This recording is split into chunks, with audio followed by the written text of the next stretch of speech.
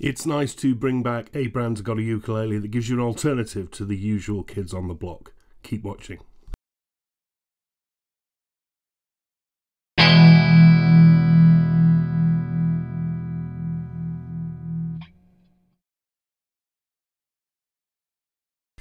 Yes, it's GotAUkulele review day, back as ever with the summary video review to complement the written review, where you'll find more details below.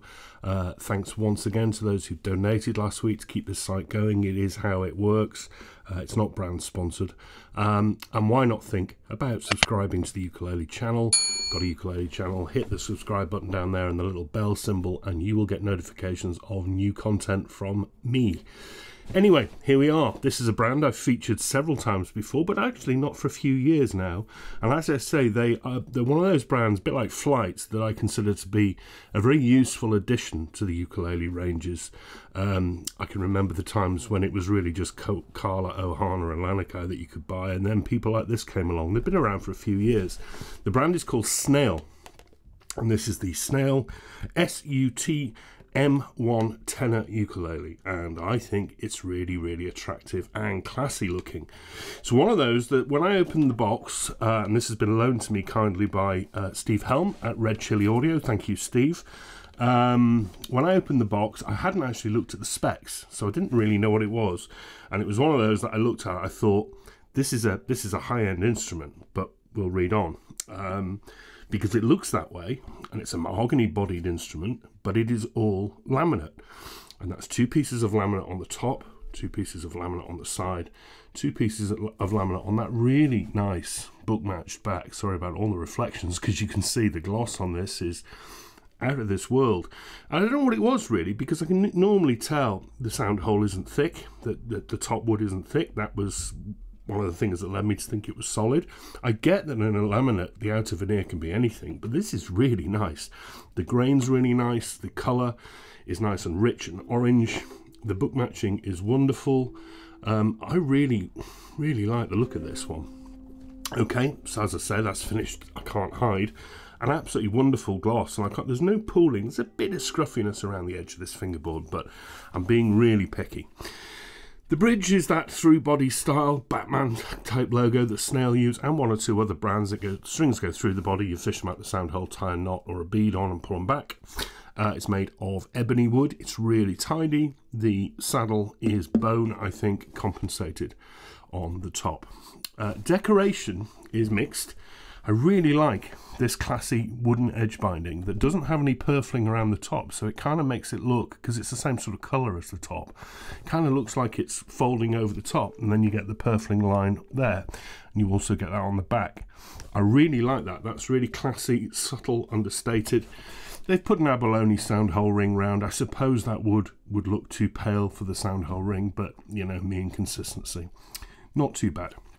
Inside, very tidy, thin braces, notch linings, bit of wood shavings in the notching, no real glue mess at all, pretty tidy actually. And as I say, that sound hole top, despite this being laminate, it's really thin, really tidy. The finish and everything down here is wonderful, I think.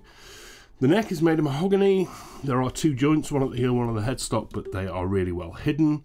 It's a Far Eastern rounded profile. It's only an average 35mm at the nut, 28 G2A. I'd like it a little bit wider, but that's just me personally. I've got very big hands. The edges of the fingerboard are bound with more of the wood. Sorry, the light's making this hard to show you, but it really helps. You don't get any sharp fret ends. I like that, and that looks classy too. It's not stark, it's not bright white. The fingerboard, incidentally, is ebony and absolutely jet black and even in colour. And you get 1, 2, 3, 4, 5, 6, 7, 8, 9, 10, 11, 12, 13, 14 frets to the body, 15, 16, 17, 18. Nice. Outward dots, 5, 7, 10, double at the 12th, 1 at the 15th. And you get white dots on the side too. Very good. Beyond that bone nut, the thing I like most about Snails are their headstocks. Not only do I like the shape, but I love this sort of facing they put on, which is almost kind of chamfered off on the edges, so it gives it kind of a 3D effect. Also really glossy, as you can see. The Snail logo is inlaid in a pale wood. I love these. The tuners are sealed gears, branded with the Snail logo. They're unremarkable, but they work just fine. The strings are unspecified fluorocarbon. I think they might be D'Addarios, and you get really nice quality padded gig bag with shoulder straps. And the price for that, $165. That's really good. That's really good. This is a really nicely appointed instrument. Extremely well made. Beautiful looking, classy looks. I can't find any flaws with it at all. And the other thing about Snails are they are not carried, well, they may be carried by the big box shippers, but they're also carried by the ukulele stores, certainly in the UK at least, that I trust. So that includes Southern Ukulele Store, World of Ukes, places like that. Duke of Uke in London carry them. That's important. That means that they've put their trust in the brand. It's really well made, as I say. I keep going on. It's really light. It's really well balanced. Really well balanced and really light. I'm repeating myself. But let's tune it up. Let's see what it sounds like, because that's what it's all about. Oh, hell. As the clip-on tuner falls to pieces. Right, there we are.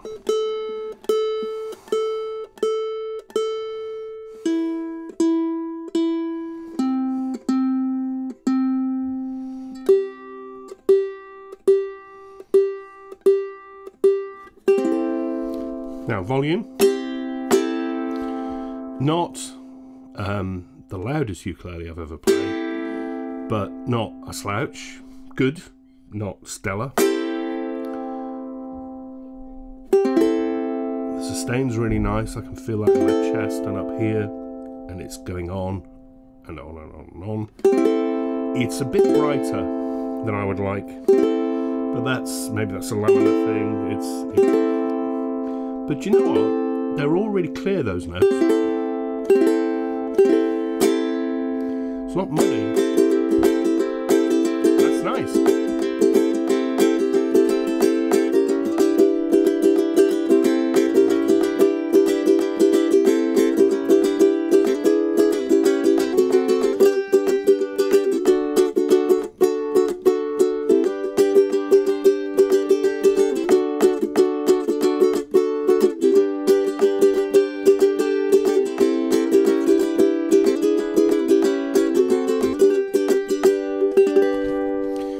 Yeah, not what I was expecting from the sound. Certainly a laminate tone to it.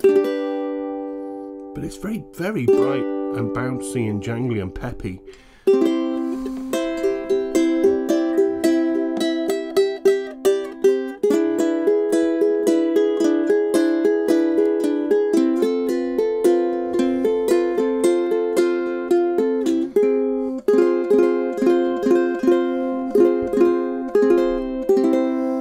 Say it was unattractive. The strings are really thin gauge on this. I'd probably try some heavier strings on it, which might actually sort of warm it up a bit, but they're very, very thin.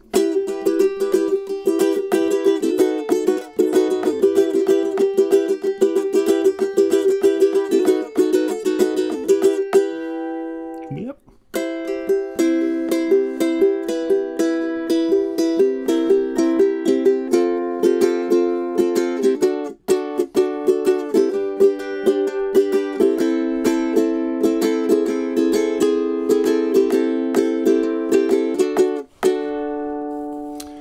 I really like that. I think the looks are great. I think the build quality and the finish are really good. The price, 165 quid, is very good. It's a really classy looking instrument. I'd like to warm it up a bit. I think that could be done with a string change, but actually there's nothing wrong with the tone. It's a very pretty sound. Intonates well, plays well. The setup is very good on this model. But obviously those things can be adjusted.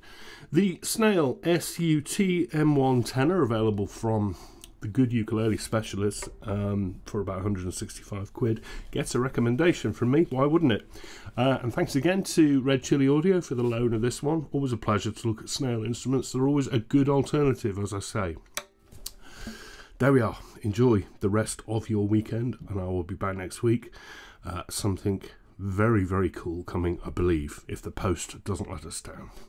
Take care, everybody. See you soon. Bye-bye.